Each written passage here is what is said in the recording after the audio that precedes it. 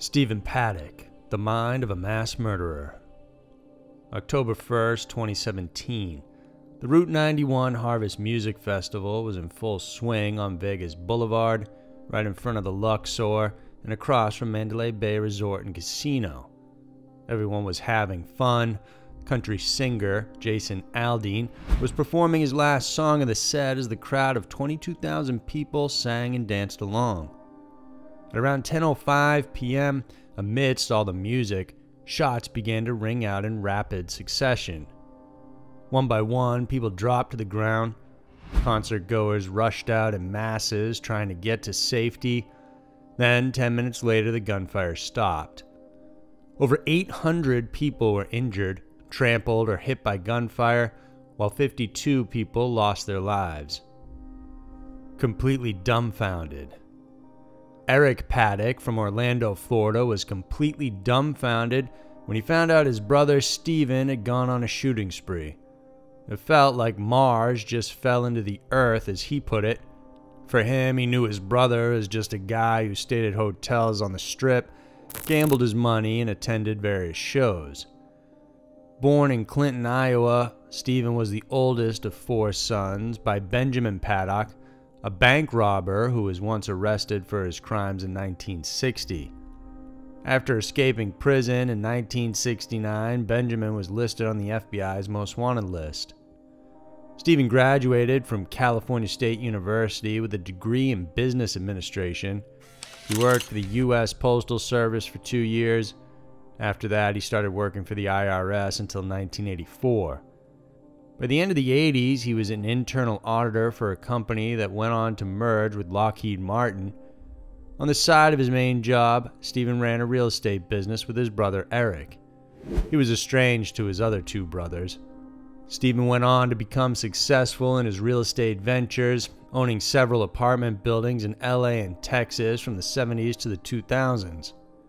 In 2015, his IRS records show he made $5 to $6 million in the sale of his real estate properties. However, despite having a knack for business, Stephen also loved to gamble. He was seen as an avid gambler, preferring to play video poker. Although he wasn't considered a whale by casino managers, he did frequent high-roller tables. It's unsure how much he actually earned from gambling, but it's believed to be substantial. In his personal life, Stephen was twice married and divorced. His family says he was on good terms with both his ex-wives. A significant amount of wealth. According to reporters, months before the shooting, Paddock's financial situation wasn't as good as years before. Clark County Sheriff Joe Lombardo said that Stephen was losing a significant amount of wealth since September of 2015, and this caused him to go into a depression. People around him noticed that he often reeked of alcohol, even at the start of the morning. He also took anti-anxiety medication, including Valium, months before the attack. At the start of October of 2016, Stephen did something unusual. He began ramping up his gun purchases. Although he was already an avid firearm owner of mostly handguns, this time, in a span of a year, he bought over 55 firearms, many of which were rifles. He also bought lots of accessories for these guns. Just before he began his attack, Stephen was dating a woman, Mary Lou Danley, a dual citizen from the Philippines and Australia. Before the attack, he told his girlfriend to go back to the Philippines. Days after, he sent her $100,000, telling her to go buy a house. It's believed he sent her away so she wouldn't interfere with his plans. Days after this, he was seen with another woman, a prostitute. It's believed the woman isn't involved in the shooting in any way. Shots ring out. About 100 yards away from the stage, concert-goer Justin Zimmerman was enjoying the show with a group of friends. Then they heard pop, pop, pop, pop. Like most people in the concert, everyone thought it was firecrackers or the sound guy messing up the audio. Shortly after, though, chaos erupted when people realized it was the sound of gunfire and there was an active shooter. Stephen had checked into the Mandalay Bay Hotel and Casino on September 25, 2017. He brought 10 shooting range bags and several laptops. The night before the shooting, he moved into the adjacent suite, room 32-134. It was connected to his previous room, and both suites offered a good view of the festival grounds. Paddock set up multiple firearms in his hotel room. This included rifles resting on bipods that were mounted with high-tech telescope sights. There were 14 AR-15 type rifles with added bump fire stocks, allowing it to shoot like a semi-automatic. He used the later gun to fire down at the concert crowd. Before the attack, Stephen also took precautions in case the police arrived the moment he would start shooting. He placed a baby monitor on a service cart just outside his room. Minutes before attacking people on the festival grounds, hotel security guard Jesus Campos tried to enter the 32nd floor for an unrelated reason, but discovered the hallway door was screwed shut. When Paddock noticed him, he fired approximately 200 rounds through his door and wounded the security guard. He then turned his sights to the festival grounds at 10:05 p.m. 10 minutes after opening fire, the shooting stopped. It's believed that by this time, Stephen had already killed himself by pointing the gun through his mouth. Police shared that the first 2 police officers reached the 32nd floor before they were joined by an additional 8 LVMPD officers. By 10:55, members of the SWAT team entered and had gotten close to Stephen's suite. The rooms of the entire floor were cleared, and 65 minutes after the shooting started, the police broke into his room. Acting alone. Police thoroughly went through Stephen's hotel suite. They discovered multiple firearms, but also found handwritten notes. There were calculations for bullet trajectory. It took note of elevation, distance to the target, and other details to help maximize his aim. Several laptops were also found in the room. One of them was missing a hard drive.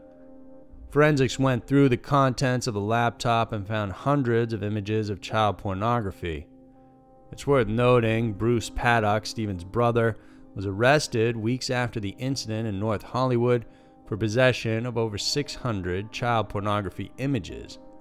The charges on him were later dropped, though, in May of 2018. Other things discovered in Stephen's possession was ammonium nitrate, usually used in improvised explosives. It was found in the trunk of his car. It's believed, however, he had not created any type of explosive device. When police raided his home, they found more firearms.